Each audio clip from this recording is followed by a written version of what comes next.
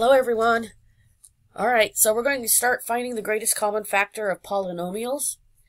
It says in a multiplication problem, numbers multiplied together are called factors, which is something we already know, and that the answer to a multiplication problem is a product. And in the multiplication problem, 5 times 4 equals 20. 5 and 4 are both factors, and 20 is the product. We're going to do the same thing with polynomials, but we're just going to break them up into chunks. That makes it easier for us to work with them. Excuse me.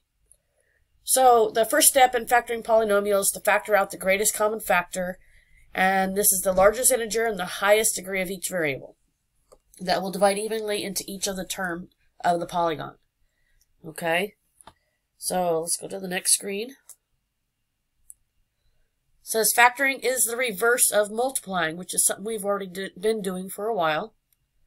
And one way that you can do it when you have more than one variable is you can write them out, just like they've done here. So x squared times y to the third power. There are 2 x's and 3 y's. And x to the fifth power times y is 5 x's and 1 y. And what they've done is they've grouped what they have in common. So they each have 2 x's and they each have 1 y. So the greatest common factor of these two is x squared, because there's 2, and y. If I have 6 and 10, the greatest common factor of 6 and 10, so I have 1 and 6, and 2 and 3. I have 1 and 10, and 2 and 5. So the greatest common factor of each of these is 2. And I have 2 x's, and I have 3 x's, so I know I can use x squared. And I have 8 y's here, and 6 y's here, so 6 y's. There's no z's in this one, so they don't share a common factor. And so that's why the greatest common factor of these two are 2x squared, y to the 6th power. Okay? And if it helps you to write them out like this, so that you can identify them, go ahead and do that. But you don't have to.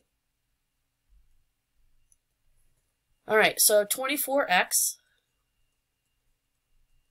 and 36.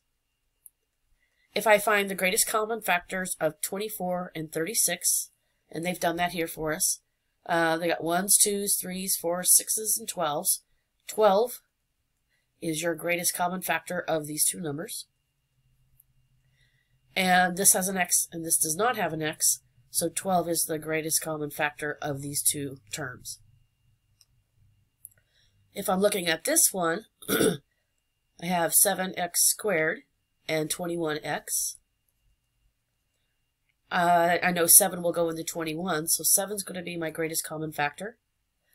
And I have 2 x's here and 1 x here, so I know that they share an x. So that's my greatest common factor of these two terms.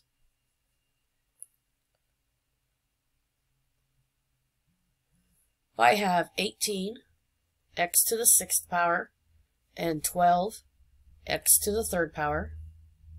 My greatest common factor of 18 and 12, I know, is 6. Yeah, 6 will be the largest. And then I have 6 x's here and 3 x's here, so they share 3. So x cubed. Been a while since I wrote with my board, you can tell. Alright, so we have 3 x to the 4th power, y to the 2nd power, and we're comparing it with 15 x to the 3rd power, y to the 3rd power. Alright, so what's my common factor between 3 and 15? If you said 3, you're correct. I have 4 x's here, 3 x's here. Together they share how many? They share having 3 of them. I have y squared and y cubed. They each have at least 2. So this is my greatest common factor of these two terms. On the next page of your notes, or the last page of your notes, you'll find questions 1 through 6, and that is your homework. Let me know if you need any help.